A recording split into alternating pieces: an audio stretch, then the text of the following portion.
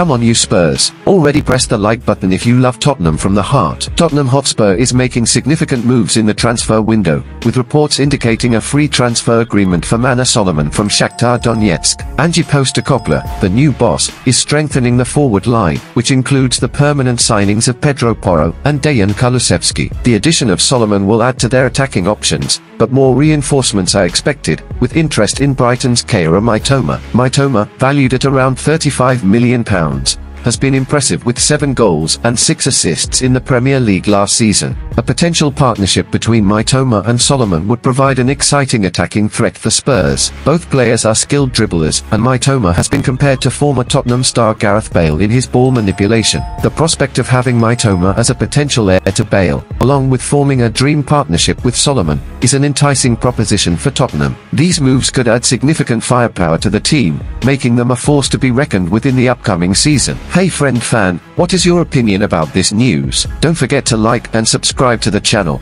so you don't miss the latest Tottenham Hotspur news. Come on you Spurs!